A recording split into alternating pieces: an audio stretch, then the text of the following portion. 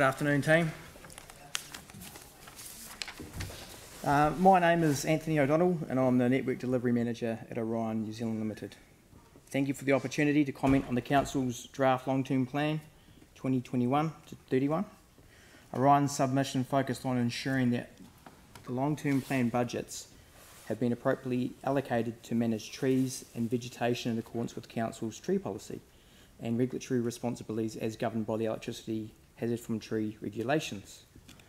The electricity tree regulations primarily covers the maintenance and trimming of trees near overhead power lines and ensures public safety while also maintaining a secure and reliable electricity supply. The Council's tree policy was recently adopted in March 21 and provides guidance for planting, protection, maintenance and removal of trees on Council-owned land within parks, reserves, roads and other public spaces. Orion also made a submission on this.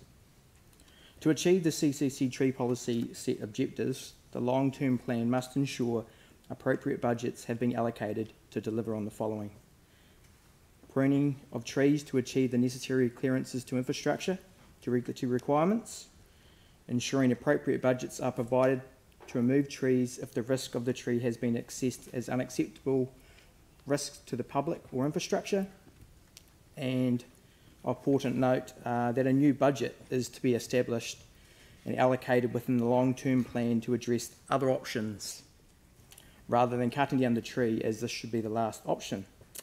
An example of this is the installation of underground cables or providing an engineering solution to address the conflict. This all requires funding. Of note, recently Orion and Council have formed a working group to address trees that don't meet the requirements of the tree policy. This team will work together to review, assess and provide solutions for trees that don't meet the requirements contained within the tree policy. However, the success of this working group must ensure that appropriate budgets are allocated. I'd like to thank Stefan Thomas, CCC's Operation Manager Transport, and his team for their collaborative approach to this issue and delivering the best outcome for the city. Orion's submission also focused on collaboration.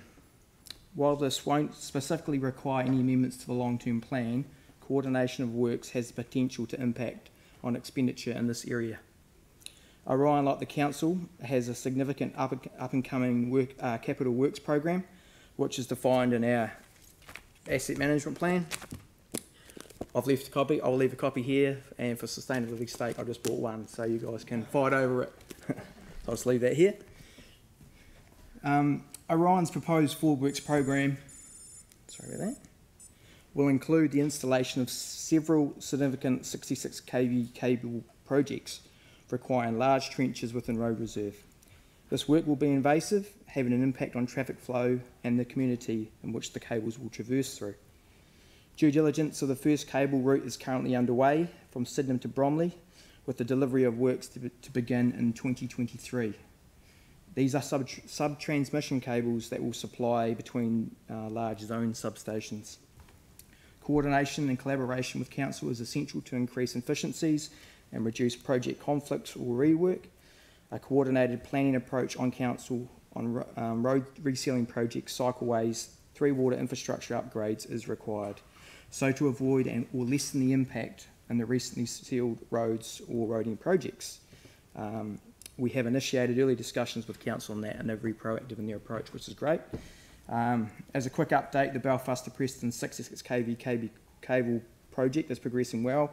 Thanks again to the councillors who supported this following my pre-construction presentation to the respective community boards. These are people-sensitive projects but are essential for our city growth and resilience. In closing, I look forward to your acceptance on the proposed amendments within our submission and look forward to delivering these significant projects where we'll look to serve the people of Christchurch now and into the future. Thank you. Thank you for that.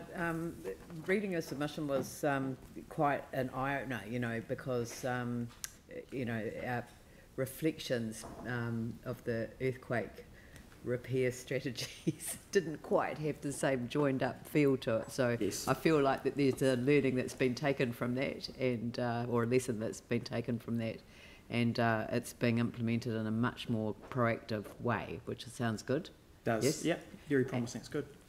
66 kV underground cables, I remember them well, and you mentioned Sydenham to the same destination, Bromley. So that's, and because community consultation, so not just the community board, but community engagement. But I assume that that's all joined up with the council as well. It is. So when we present to the community boards, we also propose a comms strategy as part of that proposal of forward works. So. Great. So, but I mean, in terms of the timing of it, you're working with the council engagement teams around the engagement strategies. Exactly. Yeah. No, cool. Great. Excellent. Thank you. Cheers. All right. Thank you very much. I'll just leave this. It was a very interesting submission. I don't want that. Yeah. Nothing personal. I'll leave it at the front.